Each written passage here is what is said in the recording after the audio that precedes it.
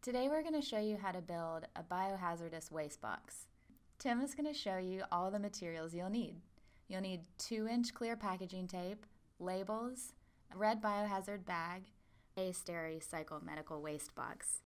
All of these materials are supplied to you free of charge through the university. Just contact DEHS or custodial services. The first step in assembling the box is to fold down the bottom flaps so that the DOT specification mark is visible. The second step is to tape the middle seam with at least 2 pieces of 2-inch clear packaging tape.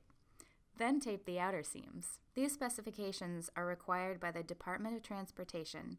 Next, turn the box upright and line it with a red biohazardous waste bag. When you're ready to begin using the box, make sure you set it in a convenient location to collect biohazardous waste in your laboratory.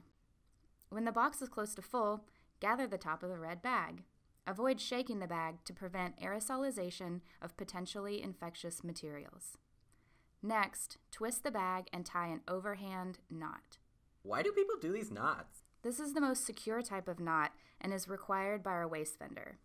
Leaking boxes are problematic during downstream processing, which often happens if the edges have been tied together. Fold the top flaps down and tape the box shut with 2-inch clear packaging tape. Most waste boxes will need a white barcode label, but for human tissues, animal carcasses, trace chemotherapeutics, or BSL-3 laboratories, you will need a yellow label to ensure the waste is incinerated. Once it's labeled, write your building name and lab number and a contact name and phone number. Then place the box in a convenient location and custodial services will pick it up.